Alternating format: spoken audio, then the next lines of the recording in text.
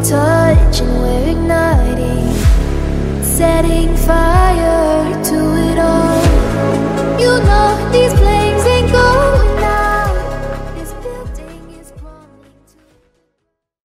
What is up, guys, and welcome back to a brand new video here on the channel. It's going to be my first video on the channel in forever, but this is basically a new version of this channel. It's just a previous channel I had, and I decided to change the names and stuff.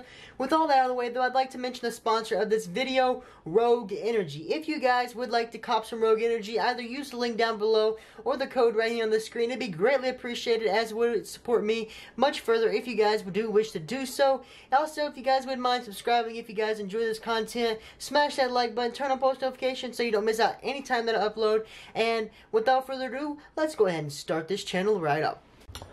Alright, boys, starting off the setup is my chair right here. It's just a basic chair. I have prices for everything in the setup right here on the bottom of the screen, and I'll have links down in the description for everything if you guys would like to purchase anything in my setup.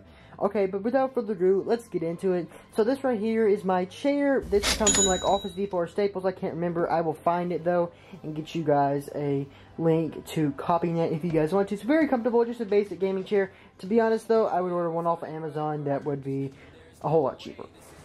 Moving over here, starting on this side of the room, I have my tripod for my camera. Shout out to the new camera, boys. Let's go, let's go. Alright, then we got a lamp right back here. This really just helps keep natural lighting in my room, basically. I really do appreciate all the hard work that that light puts in for the videos. Moving right over there, behind it is the sound panels. They kind of jacked up, but they're on the wall, basically. Now, talking about the actual setup, I'm running a triple monitor setup. I could be running a quad monitor setup, but I just really don't feel that that's necessary for what my streaming and schoolwork and all that stuff.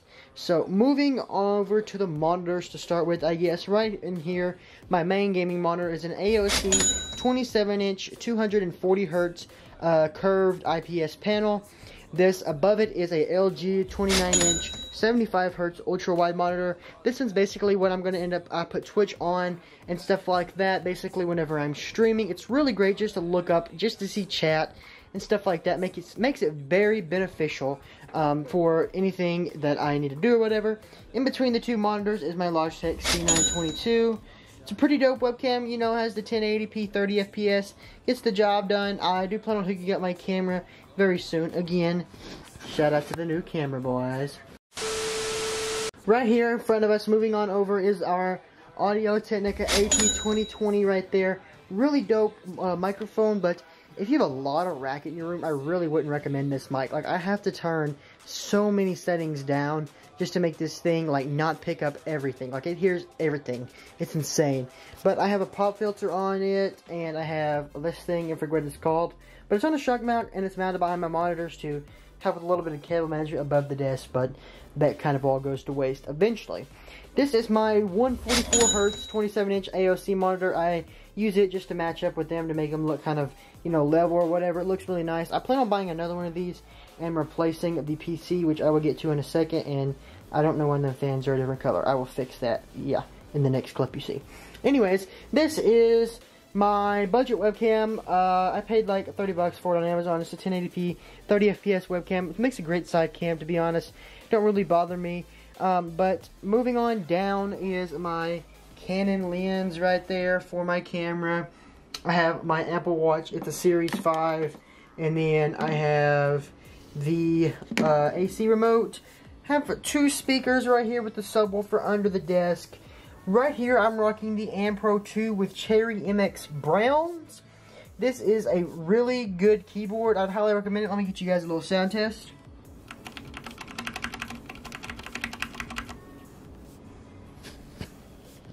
Alright, now that you guys get the sound test for the AmPro 2 with Cherry MX Browns and key switch silencers, this will run you right at about 160 bucks to comp this keyboard. Really good keyboard though. I really do like it.